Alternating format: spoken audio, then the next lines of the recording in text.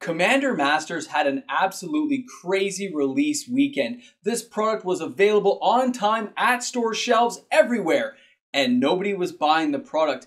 In today's video, we are going to discuss that sealed product problem that Wizards of the Coast has, as well as what's happening in the secondary market for the singles in Commander Masters.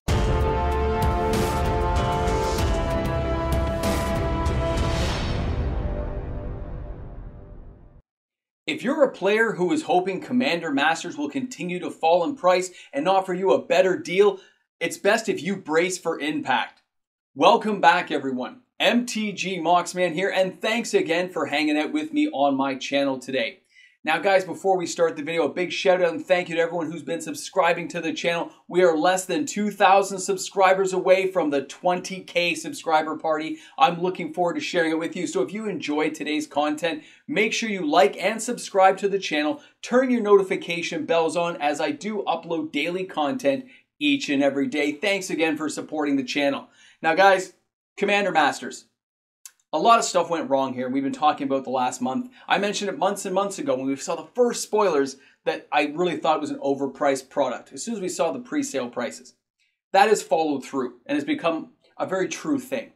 Even as Amazon and other stores were dumping prices down and slowly racketing down their price, trying to find where the market was, you had LGSs stuck at the price they bought it from distribution. With the lack of MSRP, it's led to a whole series and hosts of problems where you don't really know where something is supposed to be in the pricing, so you're kind of guessing on what you think you can charge. And that's where things get really wrong for a lot of people out there. Now, as the product doesn't sell, and as it sits on the store shelves at your local LGS level for the draft and the set box, because in this video, and at the time of this video, I gotta be honest, the collector boxes are selling and are moving, okay? I've seen numerous boxes, I've watched box opening videos, I've talked to people at the store level.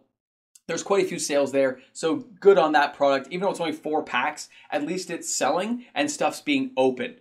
Now, a lot of LGSs who had a lot of products canceled on them and have tons of this stuff sitting at the store level, they did crack a lot of boxes to get this stuff to market, to make it available to players. But there are several issues that are going to arise from this about 60 to 90 days from now. Not right away, but it will be coming to a store near you.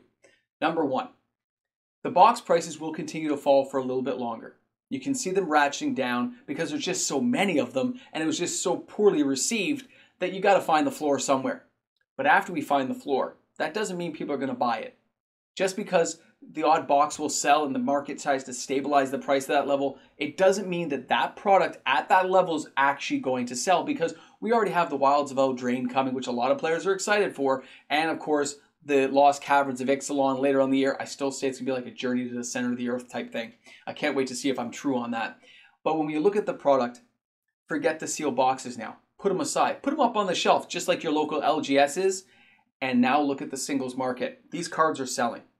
Those Jeweled Lotuses are popping off, okay? They are being sold everywhere. Prices are stabilizing and everything looks great. Doubling season, hundreds and hundreds of copies selling, but not thousands. Hundreds of copies, but not thousands. To get into my top 10 videos on the weekend, you know, it would take thousands of sales to be there, and Lord of the Rings is clearly still ruling the roost. Which means selling 400 or 500 copies of Doubling Season at 40, 50 bucks doesn't make the list. And will it continue to sell at that market price? There's a whole series of questions you should be asking yourself about the stability of the market, because when these cards disappear, that doesn't mean the store is opening new boxes to refill it because it costs them so much to open it. They're just trying to cut their losses. At some point, they're going to be at the break-even mark for their store, and they're not going to open anymore. They'll just let it sit on a shelf. I'm not saying that's good or bad, but that's what's going to happen. They're just trying to cut their losses, which means all these medallions that are super cheap right now, 10, 12 bucks at your local store, at least here in Canada, I think a few of the stores had them for like 12 to 15 bucks. The most expensive one I think was 25 for the white one.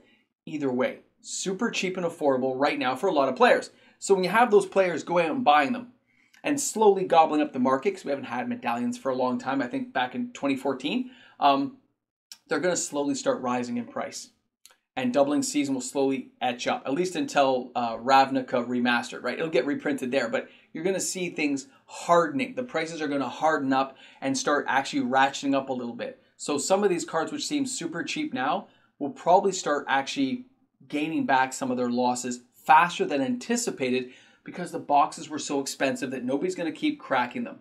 The initial waves are going to be out this week, and they'll start being bought by players because there's just so much that looks like it's a good price, and everyone's going to dive in and start gobbling up the product because it's at a price point players find acceptable, and then it's going to start disappearing. And that means the prices will start to go up faster than expected. So normally I would tell you guys to wait like the 90 days plus. I'd say wait less than 30 days. Look to see where the price point is you're willing to accept and dive in and buy them.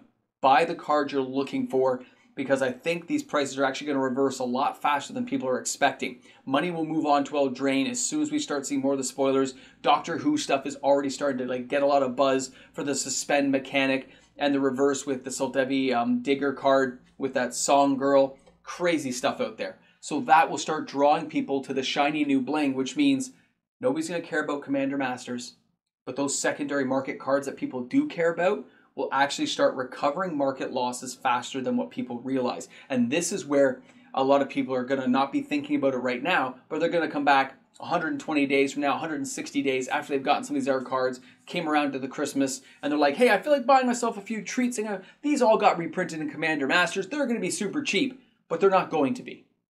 They're going to be more expensive than you anticipate because not as much of this product was opened. Now, does that mean that you can expect to see an Amazon dump? I'm not going to say it's not going to happen. I don't care what other YouTube content creators say. If it's too much on the store shelf, too much sitting at a warehouse, they've got to get it off the books. And their supply management stuff is still in the 2021 to 2022 phase. They still have overstocks of all kinds of stuff, including this set. I guarantee it's sitting at distribution level and at the warehouse level. They got to clear it out somehow. It's going to end up at Amazon, and it'll probably be a bargain basement fire sale for a brief moment. So if you're a person who's willing to wait and check that out when it happens, go ahead and gobble it up. Now, the other thing I noticed from a lot of you who sent me Discord messages, emails, and I feel bad about this, are all the people who wanted to draft it, who actually showed up spending $46, $47 US, around 65 bucks Canadian, to draft and play at the local LGS level, and a store that can hold like 120 people had 6 people show up. Another store that could have 48 people had 4 people. This is bad. It looks bad on Wizards. I feel bad for the LGSs who are trying to drum up some business. It doesn't fit. The shoe doesn't fit, and that all comes back to pricing. And I know we have a new year coming up, and hopefully Wizards has learned some lessons. It's like they're living in the twilight zone of yesteryear, okay? And they're trying to figure out where it's all going to fall. Because even some of the hints they gave us for 2025 and 2026, that relation of like, hey, we're still getting some sketch ideas, but here's some of the things we're thinking about for all these different... It's almost like they're throwing ideas out there to see if you people out there like them. Do you like that idea? Is that going to be good? Should we go ahead and make that set? It may not be true, but that's how I felt listening to Rosewater and them talk about it. Now, going forward, I'm not sure if they're going to even continue the Commander Masters product line or Masters products in general. It would make sense with how they've done the reprint equity right now and how far they've been pounding down on their price values that maybe they give it a rest. Maybe they've learned from this and they can, take that information, extrapolate it and say, look, we can't go this route.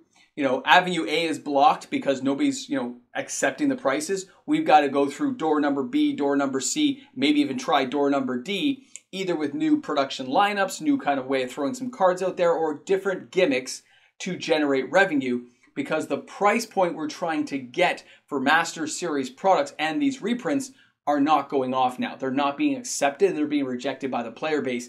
That is something I think they need to do. It is better to have more smaller products that you can churn over quickly than a big marquee, big bang item that you really are like staking your life on and it doesn't go off and it fails.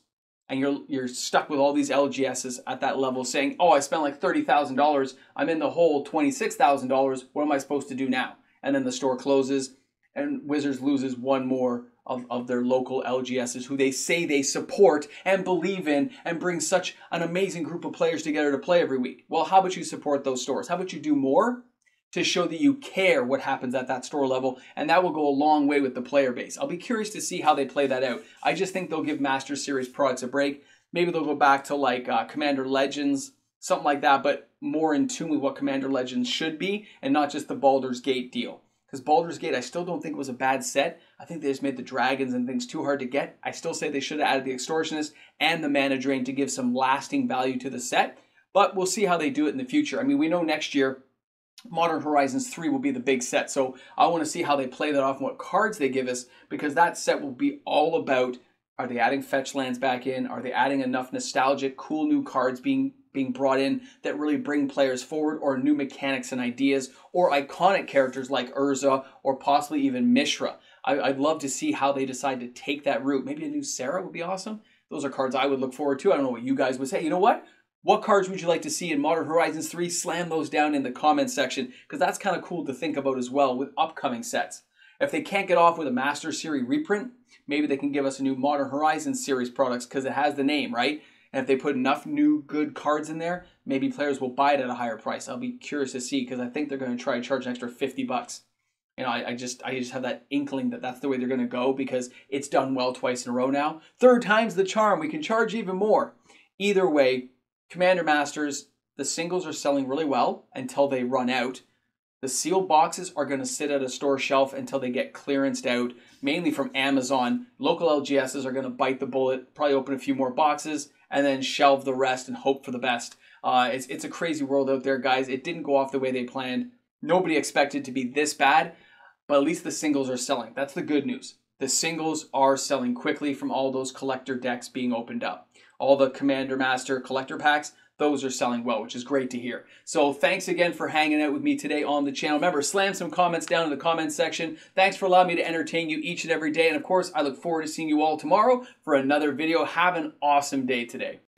And of course, guys, a big shout out and thank you to the fantastic patrons I have supporting my channel each and every day, to the wonderful viewers all the way through my patrons and YouTube membership supporters, guys. These are the people who make it happen each and every day. Thanks for watching. Thanks to my patrons. You guys rock. Welcome back to the Ramble Jamble. Glad you guys made it to the end. Pardon me, I'm going to drink a little water. Now, it's funny, I got this information. It took a little while because I actually wanted to get most of the store's info in, and a few of them were kind of perturbed. I'll be honest, we're here at the end. Nobody's watching. You know, they were really upset with how this all played out, and rightfully so, I think. And hopefully in the future, you know, I really think some of them have now, as they stated, I've learned my lesson. I'm going to order a lot less. I should have learned after 30th anniversary how things were going to go from the players. But understanding that now, Moxman, I'm going to order a lot less.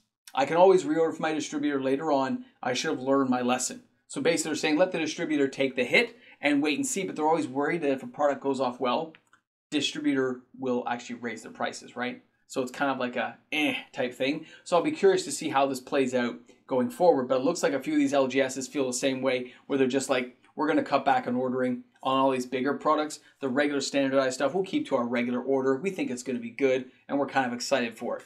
So, I mean, it's interesting to see it all play out, right? I feel bad, though, at the same time. So it's like, I'm here, I get to report on it, I get to talk about it, have the conversations, but some people are out there living it and going through, trying to figure out how they're going to navigate the losses they're suffering, and I feel bad for them. So, guys, thanks a lot for hanging out. Thanks for being here at the end of the video for the Ramble Jamble. And yeah, I drank some water. I feel good. And yeah, I'm going to walk out that way now.